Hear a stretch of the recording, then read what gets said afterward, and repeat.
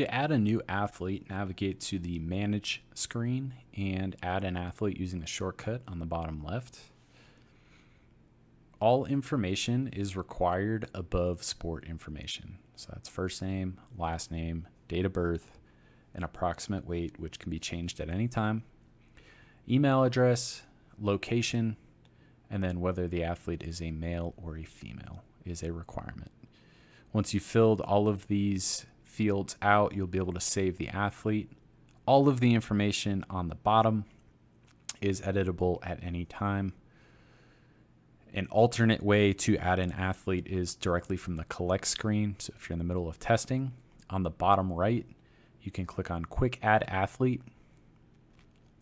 Again, enter their first name, their last name, date of birth, an approximate weight for the athlete, which can be changed at any time, and whether the athlete is male or female. Once you do that, nice, quick, and easy, you can save that athlete, and then you will be able to test them immediately.